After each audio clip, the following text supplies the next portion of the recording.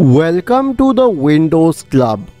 If you wish to fix Microsoft Store error 0x8D050002 in your Windows computer, then either read through this article on the Windows Club or simply watch this video. I'll guide you through the resolutions.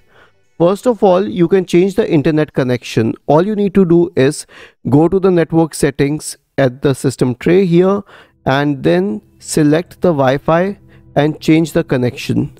The next solution would be to run the Windows Store Apps Troubleshooter. Right click on the Start button and select Settings. In the Settings window, go to the System tab on the list on the left hand side. In the right pane, scroll down to Troubleshoot and click on it. Select Other Troubleshooters. Then scroll down to the absolute last option, which is the Windows Store Apps Troubleshooter, and click Run corresponding to it. The next solution is to disable VPN and Proxy. In the left pane, go to Network and Internet. In the right pane, scroll down to VPN and disable it.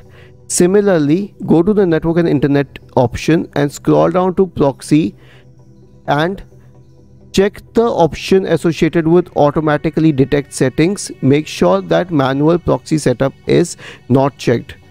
The last solution would be to reset the Microsoft Store. For this, we would go to the settings window once again. This time, go to apps on the list on the left hand side.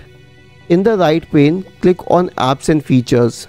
Now, scroll down to the Microsoft Store. You would have to scroll a little since the list is in alphabetical order. Then click on these three dots associated with it and select Advanced Settings. After this, scroll down to the Reset option and click on the option to reset the Microsoft Store. Isn't this easy and interesting? If you have any doubts, please go to the original article on the Windows Club, scroll down to the comment section and write your query. We will surely answer to it. Do not forget to subscribe to the channel. Thank you for watching this video and have a nice day.